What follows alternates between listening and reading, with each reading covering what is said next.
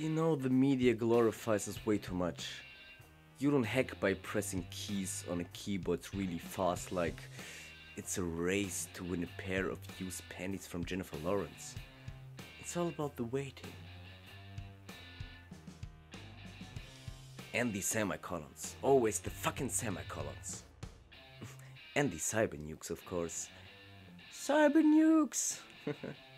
But being real though, if you like making your life more difficult with using an iMac to hack the website of an international bank while streaming Netflix on a pirate account on a shitty HP, you get used to the waiting.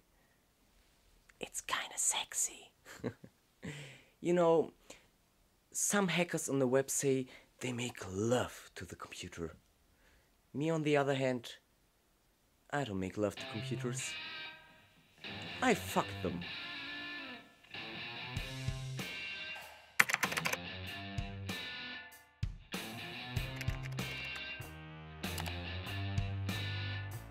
Love and computers. Have you gotten any love letters into your email recently?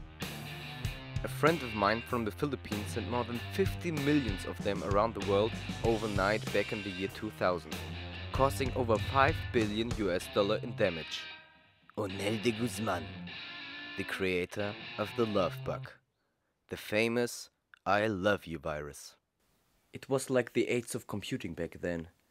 That's why I never serve without protection. How he did that? Well,